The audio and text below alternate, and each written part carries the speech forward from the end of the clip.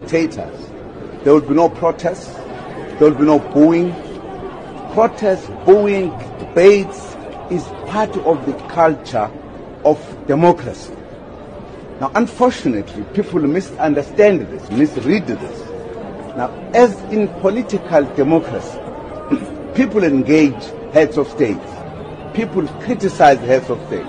They call for their removal, etc., because they are expressing freely. That's culture of democracy. If I was one of you, I would write columns and columns, educate people about democracy, and saying how South Africa is democratic.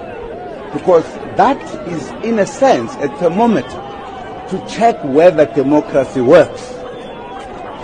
A country where there is no democracy, there will be an angry president charging the police to arrest these people.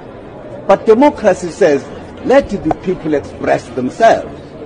That's why, in democracy, governments are in place democratically and removed democratically through the vote. I don't know what is it that makes people to be excited. Perhaps it's newsworthy stuff, fun. But that is culture of democracy. In autocratic and dictatorship states, you can't see that. To me, I'm very happy that South Africans have matured in democracy. And you have a president that they can talk to, whatever is in their minds. It's not restricted. They are not going to be arrested, they are not going to be harassed. That is democracy. Lalela ngila eBluffmead ku testwa idivorce awuthathi ingane niphuthume divorce.